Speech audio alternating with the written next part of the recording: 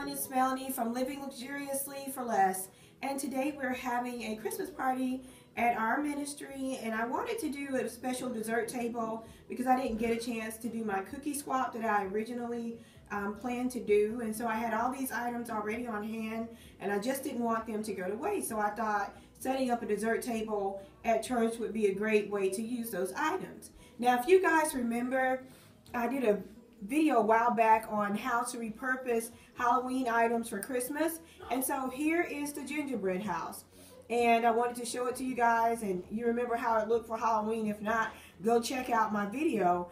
And I can't take credit for this. I actually gave it to one of my cake decorators, and she redesigned it for me for Christmas, and so I really like the way that it turned out.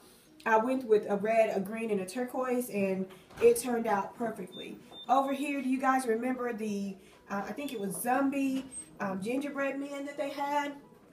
Well, I actually redid these, excuse me, and they're for Christmas. I have a little cold, so you guys forgive me. And she iced them for me, and they look perfect for Christmas. And I put those over there and over here.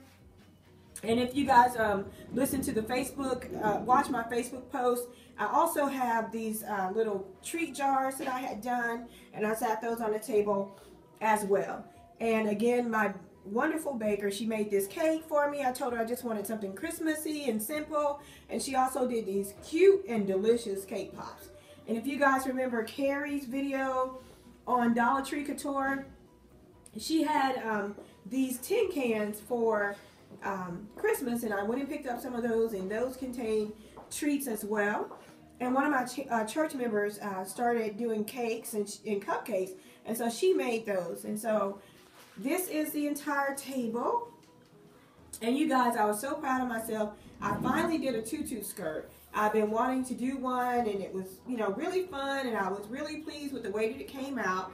But I just wanted to give you guys an overview of my dessert table for Christmas, and I will show you shortly how I decorated the fellowship hall using red, green, and you guys really quickly how I decorated the pastor's lounge for my church. This is in the back where the family sits, or the pastor and their special guests sit. And I actually had this in mind to do at our home, but it didn't work out that way for us this year. But I'm so glad because I was able to do it at the church.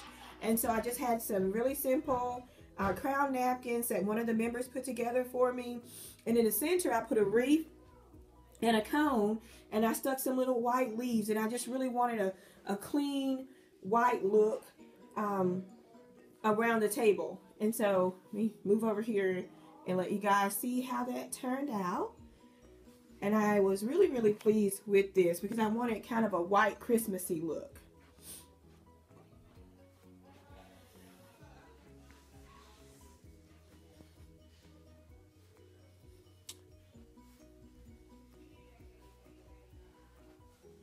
And that is all. So I hope you guys have enjoyed this portion, and I have a couple more things to show you guys, and I'm gonna wrap this up. See you in just a second.